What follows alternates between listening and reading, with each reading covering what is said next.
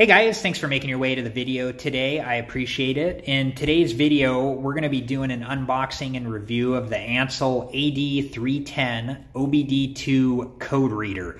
OBD stands for onboard diagnostics, and the 2 was a designation given all cars and light trucks model year 1996 and newer that were sold in the US were required to have this port within the vehicle.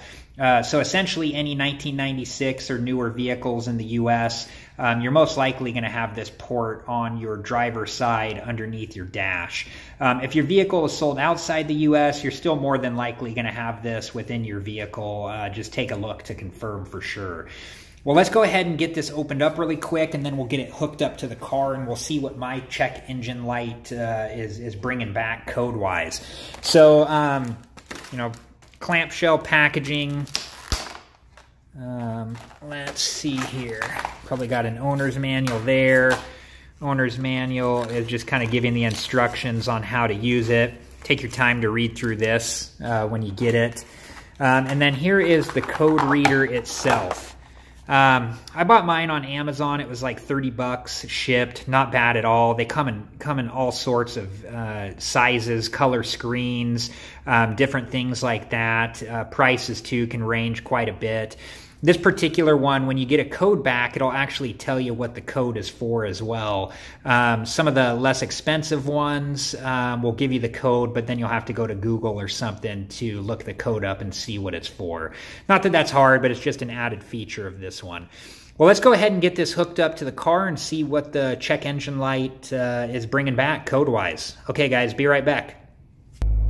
All right, guys, I started the car up just to show you there is a check engine light. Now I'm going to show you where on my car's a 2006 Corolla. I'm going to show you where the OBD2 reader plugs in at. All right, guys, so on my car, here is where the OBD2 reader plugs in at. So I'm going to go ahead and plug this in really quick, and then we will be right back, and we'll go through the code reader. Okay, guys, I got it hooked up. Half the battle is just figuring out how to get the tripod in here to be able to use both my hands. But we can see that what it's telling us to do right now is turn the ignition on and press any key to continue.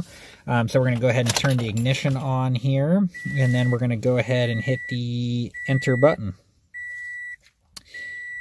It's doing its thing right now. It's linking to the vehicle.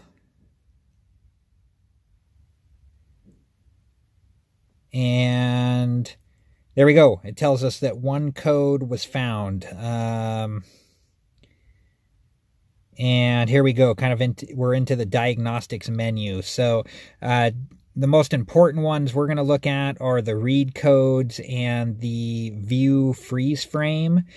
And if this was like an emissions-related fault, the view freeze frame will give us some of the specifics of the fault. But let's go into read codes first. And the difference between stored codes and pending codes: stored codes are codes that have been repeated multiple times and have triggered your check engine light. The pending codes are ones that have been noticed but have not become like serious regular issues yet enough to trigger the check engine light. So we're going to go into the stored codes first, and we're coming back with P0420, catalyst system efficiency below threshold bank 1. Okay, essentially what that means is it can be one of two things. Most likely it's either my oxygen sensor or my catalytic converter. You know, so probably what we're going to do for this one is we're going to erase the code. We're going to see if it comes back up again. And if it does come back on again, then we're going to start by replacing the oxygen sensor and going from there. Let's back up here. Let's see if there's any pending codes. Hit enter here. Same thing for the pending codes. So we have more than likely the oxygen sensor is bad in my vehicle and is going to need replaced. But let's go ahead and back it out here. Okay, let's go into the view freeze frame. So when this error was triggered, these are the specific metrics that were recorded when that error was triggered.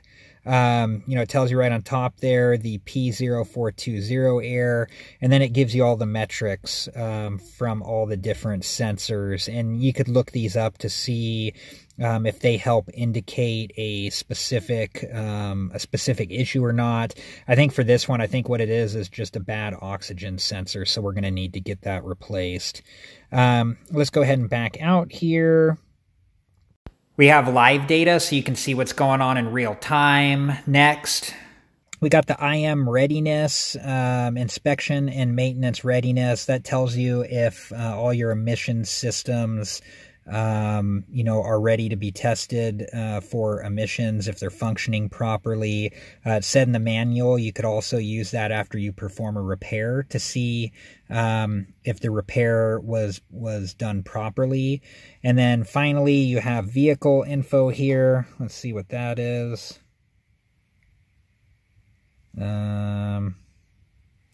Gives you your vehicle ID number, calibration ID, some different specifics about your vehicle.